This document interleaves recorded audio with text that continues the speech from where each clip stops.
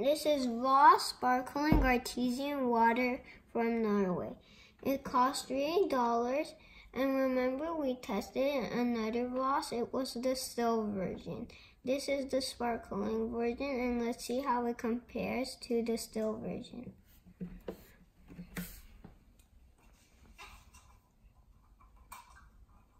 The still version was 25 TDS, and the pH level was 4.5. Let's see how they compare. Let's pour some water in.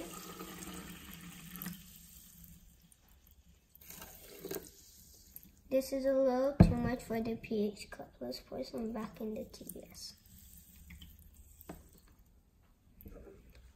We're going to test the TDS level first.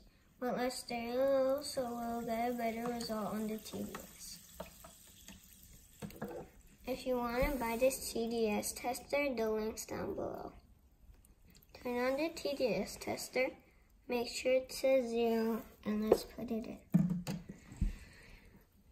It is in the 100s. Now we're going to test the pH level. It's okay to drink. And if you want to buy this AquaIon pH tester, the link's down below.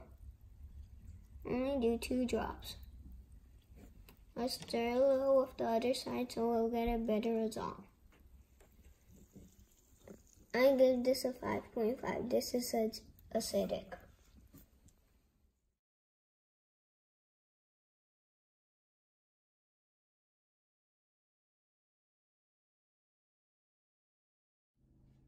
Stay tuned, like and subscribe.